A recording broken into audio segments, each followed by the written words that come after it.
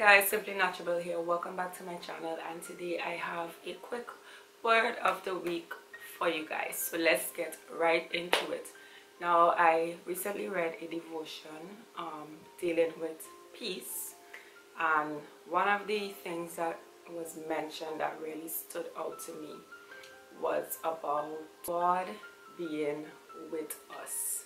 And when we realize that, we have a better sense of peace, we have a better understanding of who God is and so on, right? So I just really wanted to talk about that part, right? The part of God being with us and what that really means to us in terms of when we are living our daily lives, right? Just going about our day, doing things as normal, whether we go to school, we work, we are at home, whatever we do.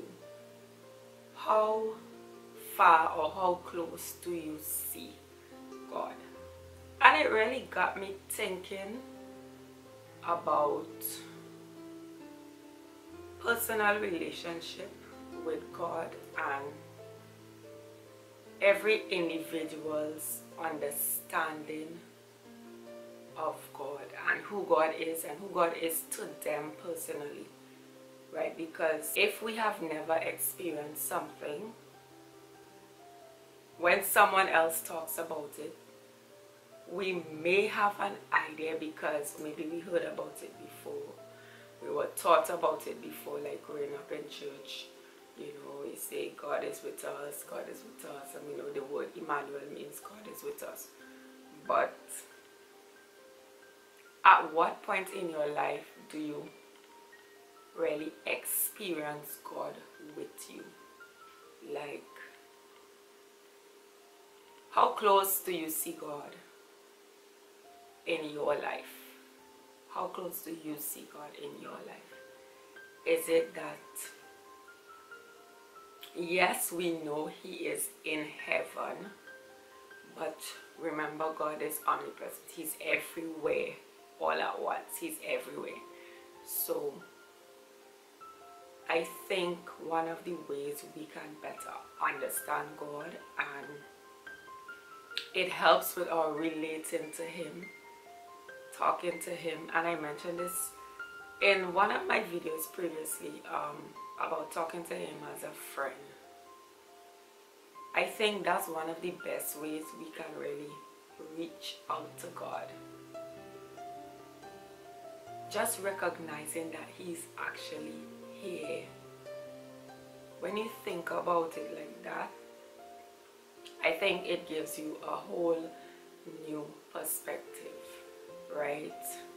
We are not taken away from God's sovereignty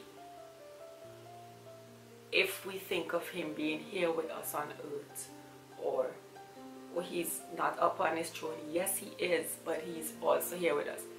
Trust me, it is something that I will never understand because I am human, but that's something I would like to ask Him when I get to heaven one day, right? So how can we do that? How can we see God present today, right now, right here, wherever you are? How can we see God present? I think we have to look at it as really as what I mentioned before, as a friend. I think that's the easiest way to see God with us. Because we have our friends around us, when even though we may not live with our friends daily, but we can have Him as a living friend, right?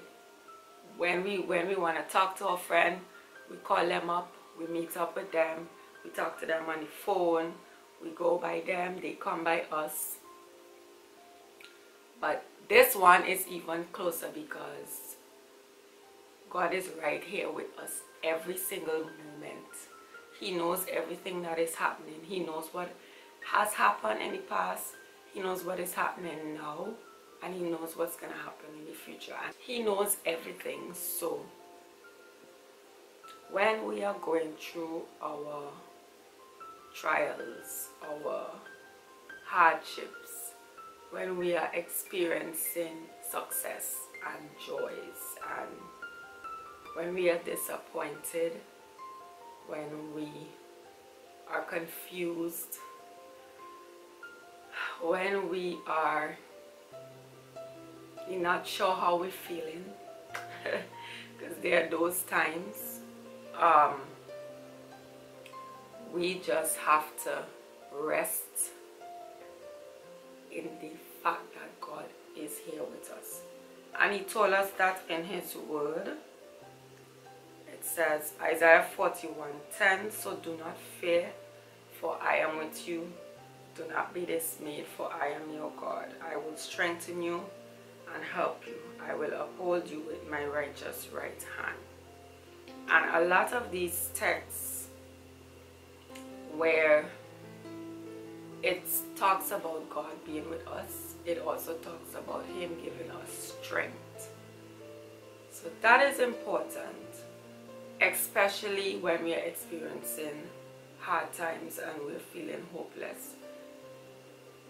The fact that God is here, he can help us, he can fix it. He's the only one who can fix it, really, because there is so much we can do in our own strength. We can't do it in our own strength. There's only so much we can do as humans. So we really need to lean on him and trust that he knows what's best for us. And we need to, like when you really can't go anymore, we need to just reach out to God. We need to just talk to him and ask him, what is the next step? Okay, God, calm my mind. I have so many things going on in my mind. Please give me peace. I'm not sure what to do in this situation. Please help me. Please show me what to do. God, I am tempted right now and I am feeling very low. I need you to give me the strength. These are ways that we can ask God for help.